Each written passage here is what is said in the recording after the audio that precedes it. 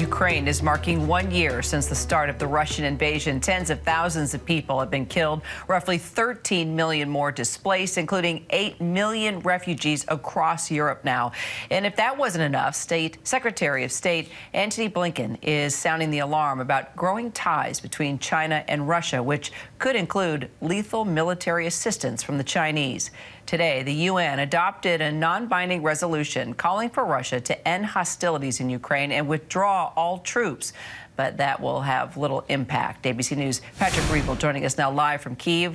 Also, ABC News national security and defense analyst and former Deputy Assistant Secretary of Defense for the Middle East, Mick Mulroy. So, Patrick, let's start with you. Vladimir Putin, this week again, accusing the West of starting the war. An obvious lie. How long can he keep telling this story to the Russian people before he just starts facing more opposition from within his own country?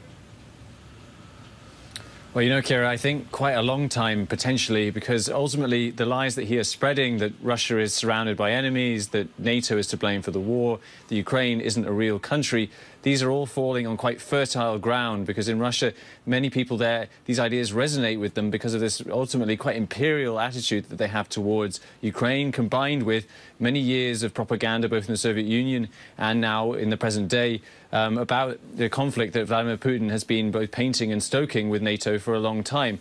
But I think really the big question is, when will that lie be found out? It will be when Ukraine is able to inflict enough pain on Russia's military that it becomes impossible for Russia to hide. And we are already seeing that to a certain degree. I mean, Vladimir Putin has had to scale back his goals for this special military operation, as he calls it, because of the embarrassments that his military have felt on the battlefield. And when you're losing the sheer number of people that Russia is losing, it becomes more and more difficult to hide that. So, Mick, Russia and China, we are now learning, maybe forging even stronger ties. Clearly a huge concern for the West. And on Good Morning America today, Secretary Blinken talked about it. Let's take a listen. We thought it was really important to make clear that China is looking at this. And what they're hearing, not just from us, but from many other countries around the world, is don't do it. But don't what would it mean if the arms went through? Well, it could make a material difference in Russia's capacity on the ground at a time when we want to bring this war to an end, not add fuel to the fire and have it continue. How much of a difference could it really make, from what you know, Mick? So, Kira, I think it will have a substantial difference on the battlefield. China has the capacity to keep weapons and munitions flowing steadily into the Russian hands in Ukraine, and that is something the Russians have had a very difficult time doing. We need to do everything we can to ensure that doesn't happen, to include releasing intel so our allies can see what their intent is, and also looking at sanctions so that we can make this painful for the Chinese if they elect to essentially join the war with Russia in Ukraine. How would that make impact, though, the relationship between the U.S. and China? Isn't China more concerned about its relationship with the U.S. than supporting Russia?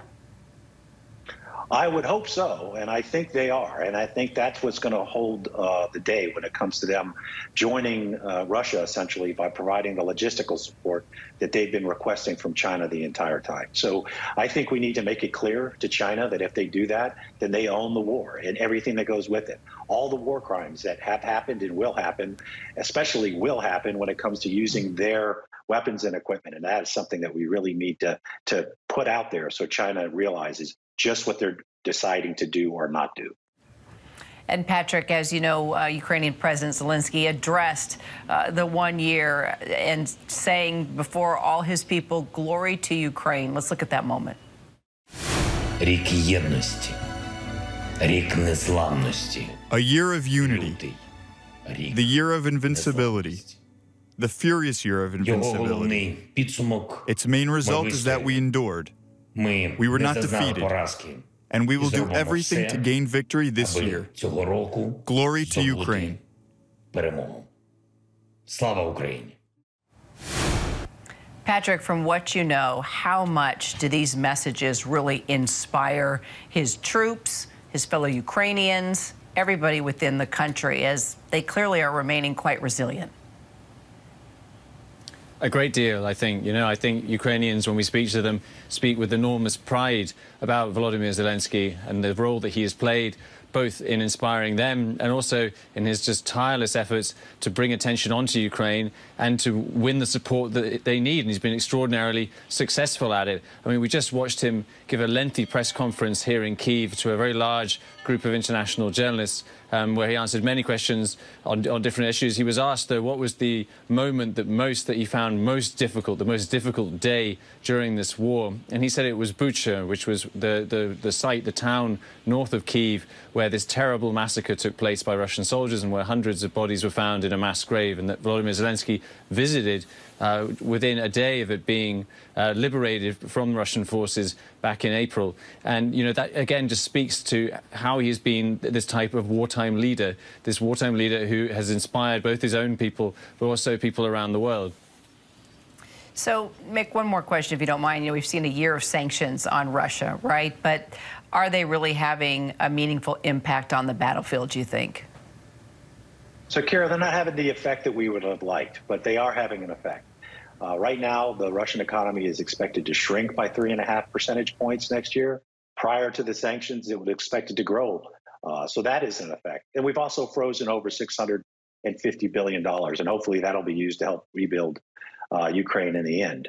But no, it hasn't had the effect when it comes to actually affecting their strategy on the ground in Ukraine, but their strategy isn't working. So that's more of a military problem than a sanctions issue, but it should not stop us from finding more sanctions and making it more difficult for the Russian economy to keep their war machine going. Patrick, Mick, thanks guys so much. And ABC News Live will be airing a special, Standing Strong, 1 year of war in Ukraine. That is tonight, 8:30 p.m. Eastern, streaming right here on ABC News Live and Hulu. Hi, everyone. George Stephanopoulos here. Thanks for checking out the ABC News YouTube channel. If you'd like to get more videos, show highlights, and watch live event coverage, click on the right over here to subscribe to our channel. And don't forget to download the ABC News app for breaking news alerts. Thanks for watching.